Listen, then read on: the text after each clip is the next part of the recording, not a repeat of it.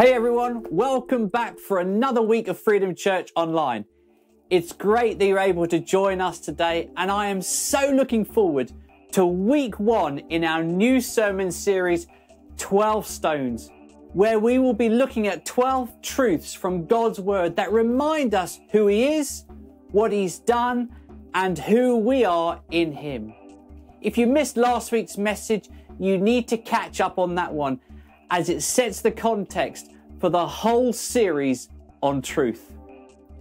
Can you believe it's exactly a year ago today where we had our last worship service at Holier School? What a year of change we've seen across the globe. We've had to adapt again and again, and we have grieved the loss of in-person contact. You know, Hebrews 10 heads up a passage with the words, a call to persevere. And in verses 23 to 25, it says the following: let us hold tightly, without wavering, to the hope we affirm. For God can be trusted to keep His promise. Let us think of ways to motivate one another to acts of love and good works. And let us not neglect our meeting together as some people do, but encourage one another, especially now that the day of His return is drawing near. It's twofold. You will be encouraged by meeting with others. And here's the crucial message. Your presence and what you bring, as small as you may think it is, encourages those in the Zoom room with you. So let's continue to fight for each other in this way. It's never too late to join a life group or gather with others on Zoom to pray. If you'd like to find out how to become part of a group, then please contact us. We are fighting for you, but we can't do it for you. We are now able to have up to 40 people meeting at Freedom Centre. Those who come love the opportunity for fellowship. There is definitely a different atmosphere being together in the auditorium rather than being in our living rooms. We still can't sing out loud, but we can certainly stand together, raise our hands and hum a great worship song in our masks. Please make sure you sign up for next week to avoid disappointment. Now, in just a moment, Kirsten is going to lead us in worship. But before we go there, can I encourage you to join me at one of our 4 church prayer times? I wrestle with prayer so much that I've committed to be at each of our prayer times. So why don't you join me on Zoom, Mondays 6:30 to 7 a.m, Wednesdays 7 to 7:30 p.m, Fridays 6:30 to 7 a.m, and of course Sunday mornings from 9 to 9:30 a.m. Prayer is so essential for our growth, both as individuals and as a church. So see you there. Now, let's worship together. Those at Freedom Centre are going to be on their feet, so let's join them as we raise our hearts and hands in worship.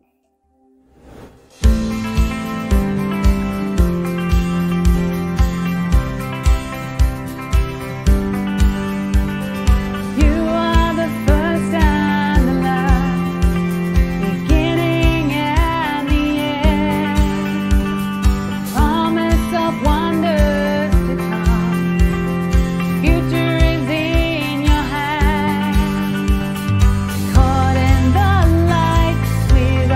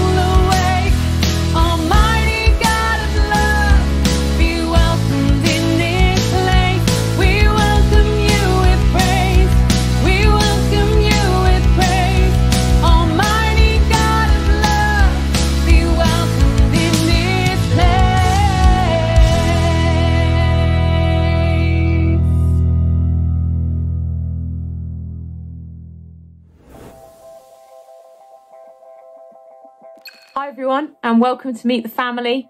Such a great way to connect with so many of our church members, and I hope you're enjoying meeting some maybe new faces to you too. This week I'm speaking to Jonathan and Lizette Morales, and they're two wonderful girls. I hope you enjoy getting to know them. Hi guys! Hi, Alex. Hello. Hi! Hello, Zoe. Nice to see you. Can you just introduce yourselves, please? Hi, I'm Jonathan. I'm Lizette. I'm Zoe. And I'm Karen. Ah, nice to meet you all, guys. And Jonathan and Lizette, what is it that you do? We're both qualified accountants and we work in the fund industry. Yeah, I'm a financial controller in one of the private entities. And I head up the client services in Jersey at Soke. Great, great. And girls, how old are you? I'm 9. And I'm 4. Great. What interests and hobbies do you have? What kind of things do you like to do as a family? As a family, I think we'd like to watch TV series, all sorts of TV series. We just finished the Next in Fashion last week. They like binge watching Netflix at the moment. As part of their reading, because we also watch Korean drama, even though we don't understand Korean. But I think we enjoy watching it as a family. Individually, I think I like organizing things because I keep on watching Netflix about Home Edit and Marie Kondo. So I think I'm getting addicted to clear containers right now. So coming to our house lately via Amazon. Sally, what do you like to do? I like to do drawing. You like to do drawing? What do you draw? Flowers. Flowers. Okay, how about you? I like to do sports. Well, what sports do you like? Netball. Yeah. Excellent. What about me? I just want resting, to be honest. Kidding aside, yeah, I like collecting a bit of antiques and a bit of walking as well. Oh, great. That's really cool. Oh, so don't sit still for too long in your house. Otherwise, Lizette might organise you and pack you up and tidy you away. Oh, that's great. And how is church important to you guys? Obviously, church reminds us about that God should be the center of our relationship and about family.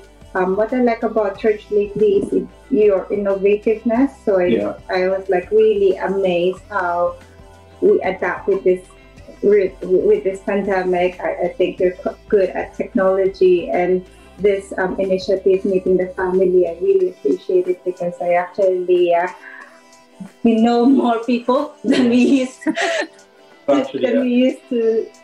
So thank you for keep on reaching out. And as well, I'd like the initiative of Mary and Margaret about sending the cards to our to Zoe, saying hello. So it's really a nice gesture. Plus, it's at least in this pandemic, it's quite nice. At least, even though we are not seeing each other physically, at least there's still contact. This is really nice. Yeah, it's good. Hopefully that through this and through Church Online, we're making our community stronger and bigger as well, and hopefully getting to meet more people through that. And when we do get to finally meet together again, it'll be great because we'll know so many more people. Oh, well, thank you so much for your time, guys. I'll let you get on with your busy day, but thank you so much for your time. It's been really enjoyable getting to know you, and we look forward to seeing you soon. Thank Bye. you. Thanks, bye. It was so good to meet Jonathan and Lizette and their great kids. You know, Alice has been introducing Meet the Family for almost 6 months now, and we have a way to go with the rest of church. So don't be surprised when you get a call from us inviting you on to Meet the Family.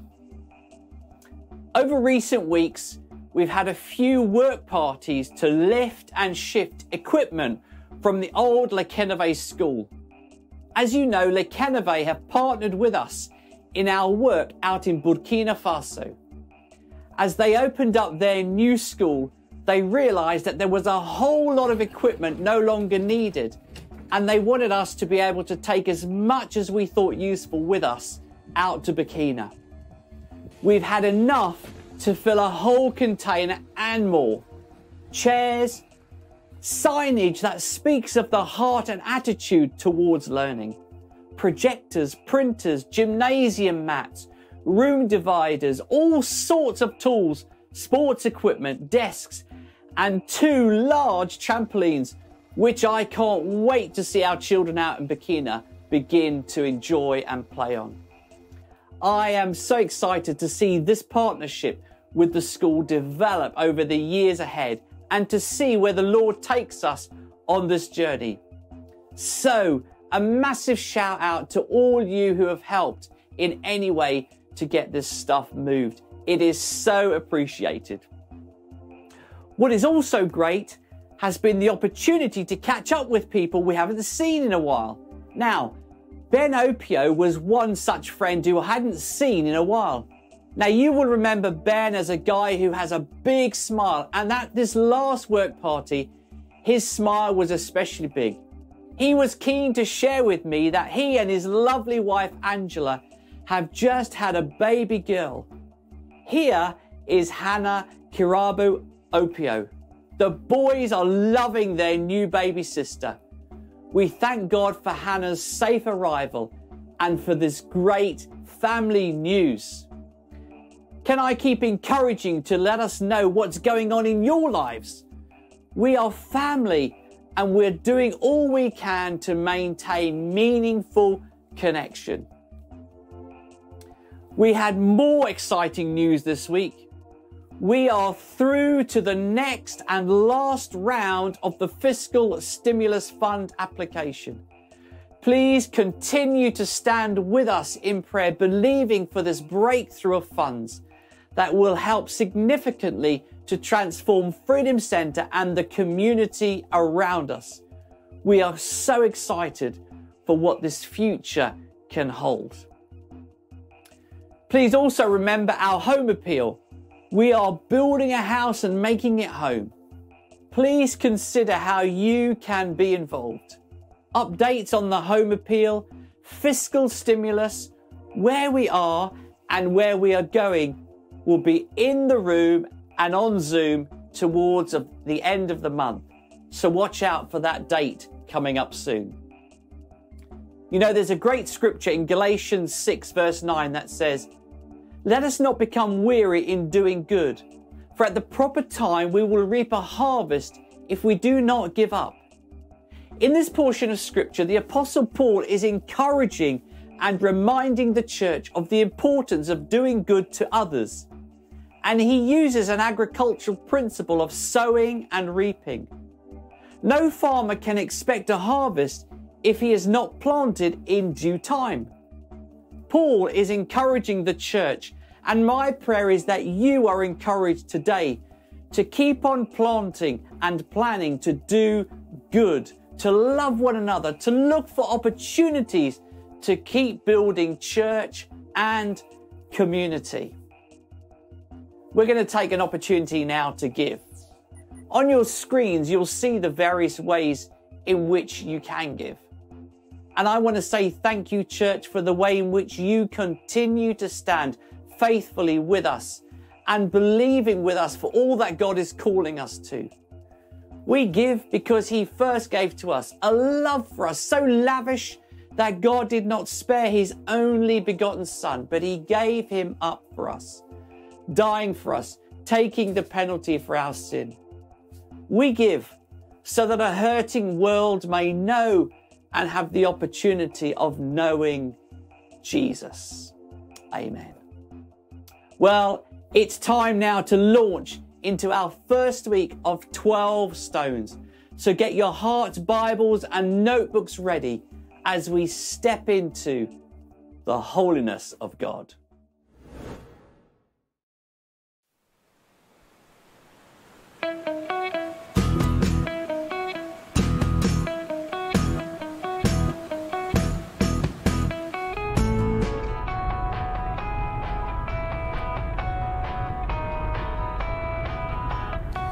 My parents used to own an old Hillman Hunter. It was a red estate car.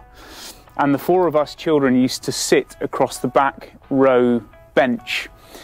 We were in close proximity, so much so that when we exited the car, we needed mild surgery to help us get free from one another. One day we were in the back of this car doing a journey, and we were listening to some fairly inane dance tune from the late 80s.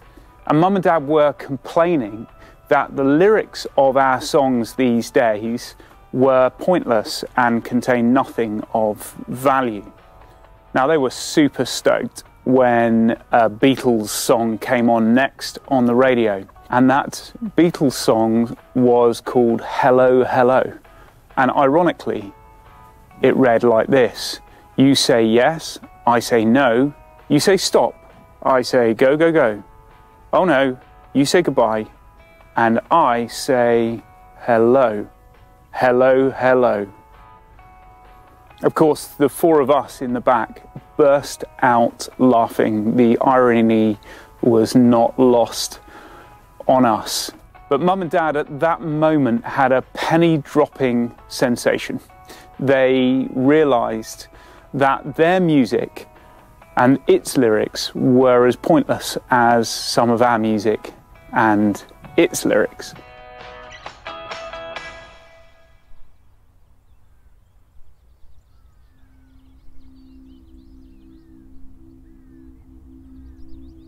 I want to start with a penny-dropping moment. When the penny drops, our perspective changes instantly. We suddenly realise that something is to be understood differently. We're going to focus first on the mystery of God. So today we're going to look at Isaiah's encounter with God in the throne room. Isaiah has a vision of the Lord that is unparalleled in the scriptures. It says this in verse 1, "In the year that King Uzziah died, I saw the Lord sitting upon a throne, high and lifted up." Now in this verse, we're given a penny-dropping moment. Isaiah's eyes are fixed on Uzziah the king, and then they are lifted up to the eternal king. Now King Uzziah was the very picture of earthly power, of wealth and strength and judgment and majesty. And he merely whimpers into nothingness in this singular verse. In powerful contrast, Isaiah's perspective is shifted to the Lord, who's seated on an eternal throne with all power and all majesty. The Lord is high and lifted up. We often get consumed by those things that are right in front of us. You know, we sometimes miss the wood for the trees. I often pray that God would give me his eyes to see what he's doing. In this verse, we see Isaiah's attention utterly captured by the holy God. But what is holiness, and how are we to understand it? Holiness is first expressed in mystery. To even speak about holiness or try and verbalize holiness is impossible. We don't have the linguistic constructs, we don't have the human imagination to contain the nature or the words for God's mysterious otherness. A.W. Tozer wrote in his book, The Knowledge of God, "Neither the writer nor the reader of these words is qualified to appreciate the holiness of God. Quite literally, a new channel must be cut through the desert of our minds to allow the sweet waters of truth that will heal our great sickness. We cannot grasp the true meaning of the divine holiness by thinking of someone or something very pure and then raising that concept to the highest degree we're capable of." The mystery of God was revered by the Israelite people, has been upheld in Jewish tradition and, in fact, upheld in Christian tradition as well. The word Yahweh, the name for God, is a word that was not spoken by the Jews. It was too holy, too other than. And it's constructed of 4 letters, YHWH, which are 4 consonants of the ancient Hebrew language that represent the divine name of God given to Moses on Mount Sinai. This name has been variously translated over the years, starting with I am who am, or I am who I am. But it's difficult to translate this word. It consists of varied tenses of the Hebrew verb to be. In some ways, it also translates as who will, is, and who has been. Who will, is, and who has been. Even the name that God gave himself in human language contains an unfathomable otherness. The holiness of God is not boxable. It is shrouded in mystery and outside of human comprehension.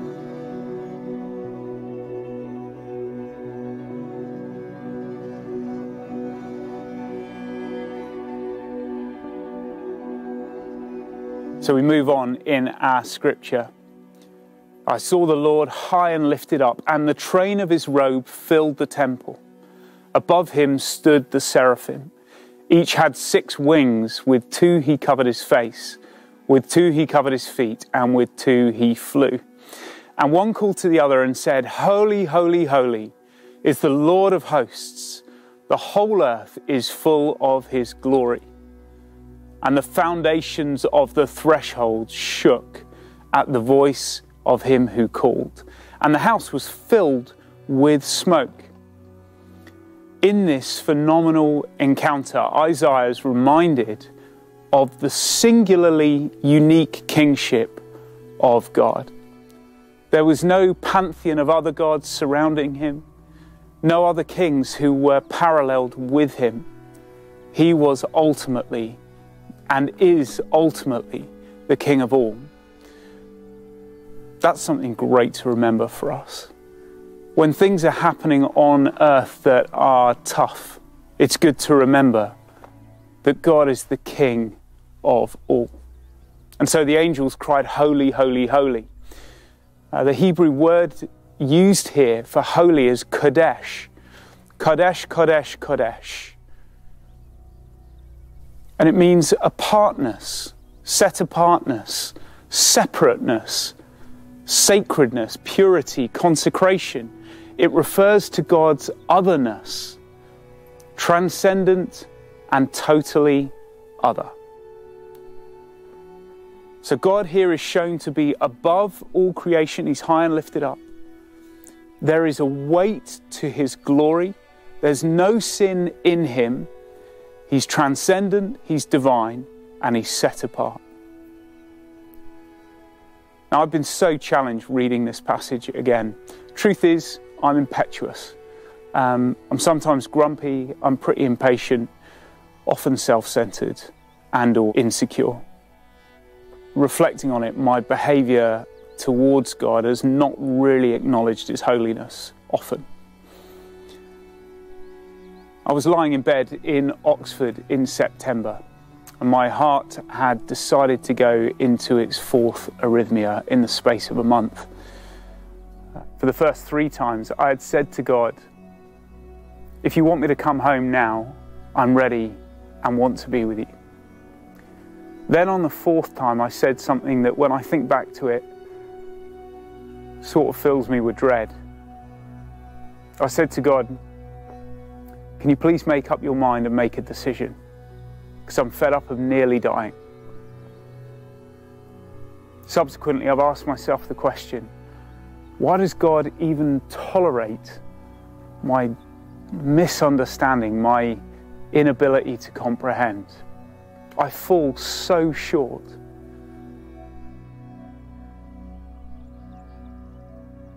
Now I want to take a moment for us to listen to Psalm 8 and just let it wash over you.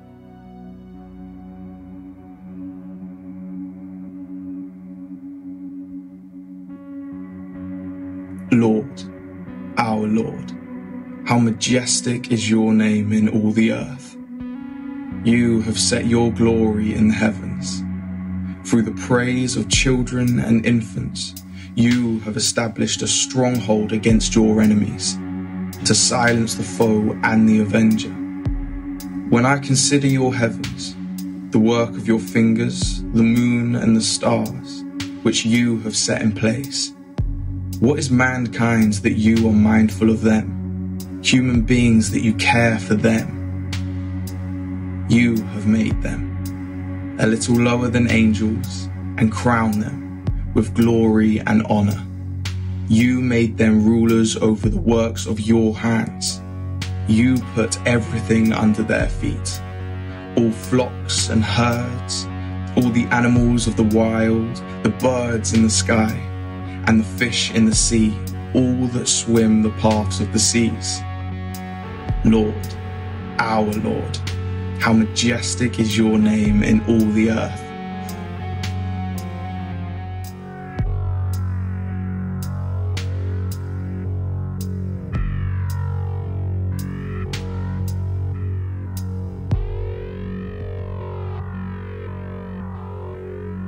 So we move on to verse 5 of our scripture in Isaiah 6. It says this, "And I said, woe is me, for I am lost. I'm a man of unclean lips, and I dwell in the midst of a people of unclean lips. For my eyes have seen the King, the Lord of hosts. Then a seraphim flew to me, having in his hand a burning coal that he'd taken with tongs from the altar. And he touched my mouth and said, behold, this has touched your lips. Your guilt is taken away, and your sin atoned for." The otherness of God is to some extent reflected and articulated in the law of God. The Bible says the wages of sin are death. Sin is to deviate from the smallest element of the law. That ultimately means that we are all sinful. Romans 6:23 says this, "For the wages of sin is death, but the gift of God is eternal life in Christ Jesus our Lord." So here we have another eye-shifting moment. Isaiah's eyes move from the Lord to himself. It's another perspective shift. Isaiah was a good guy. He was a mouthpiece for God on the earth and in his generation. He ticked all the boxes. To others, he would have looked very holy. But no matter how well we behave, in the presence of God, we cannot help but acknowledge our own fault, our own brokenness, and our own sin. Repentance is necessary.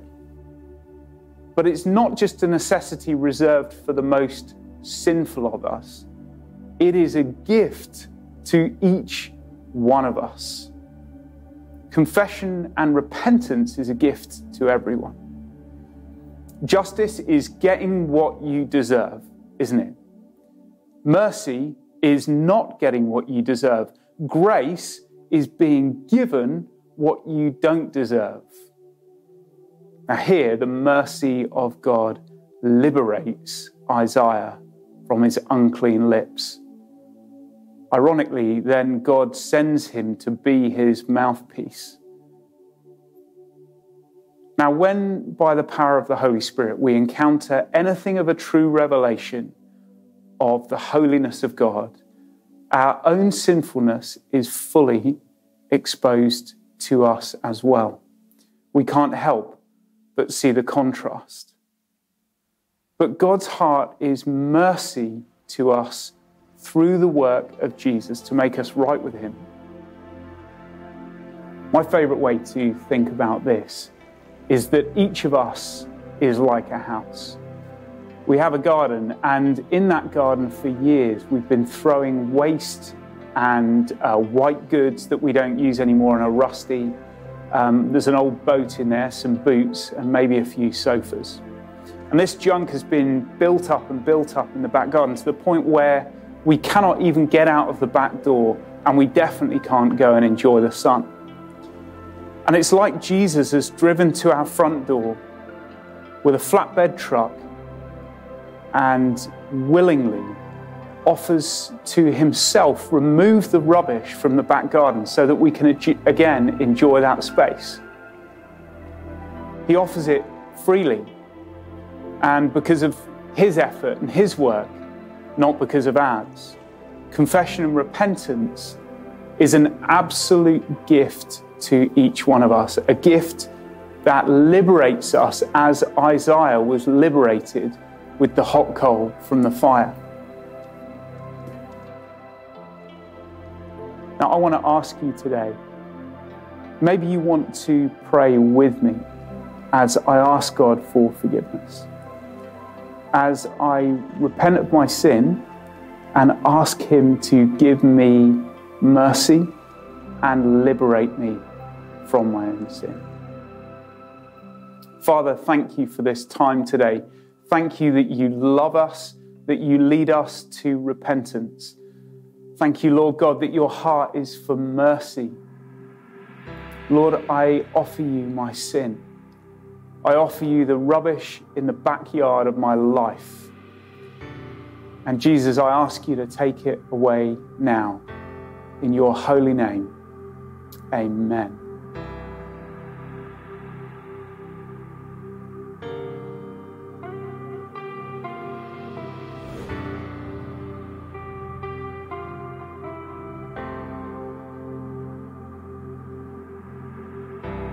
Worthy is the Lamb who was slain. Holy, holy is he. Sing a new song to him who sits on heaven's mercy seat. Worthy is the Lamb who was slain. Holy, holy is he. Sing a new song to him who sits on heaven's mercy seat.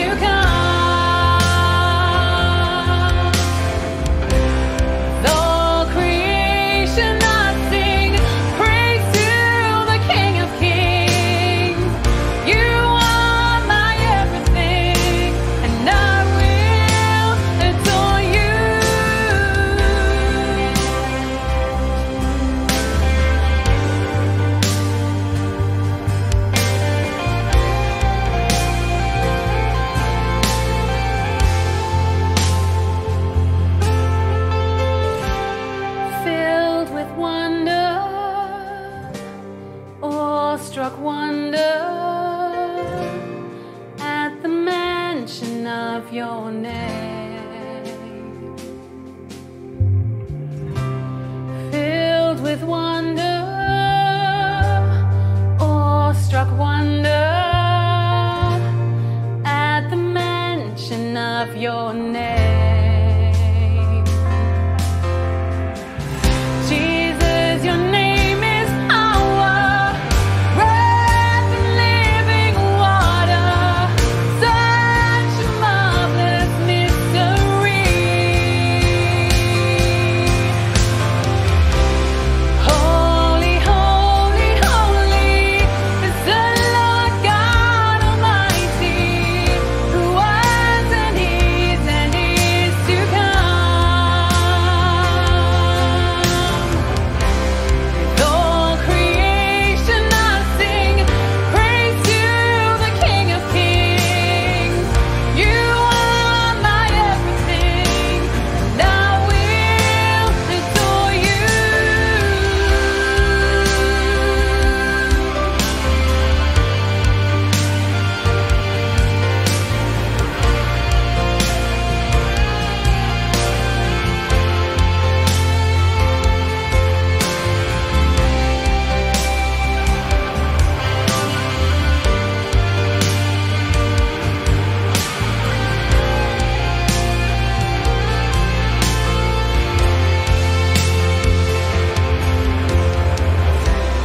Holy, holy, holy is the Lord God Almighty, who was and is to come.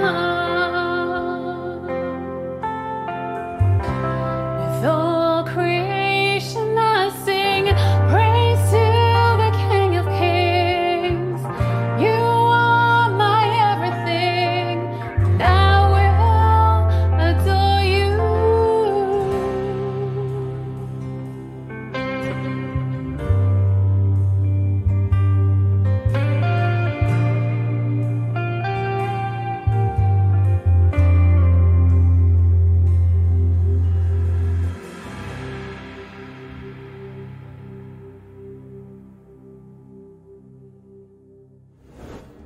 Thanks so much, Kirsten, for leading us in worship today.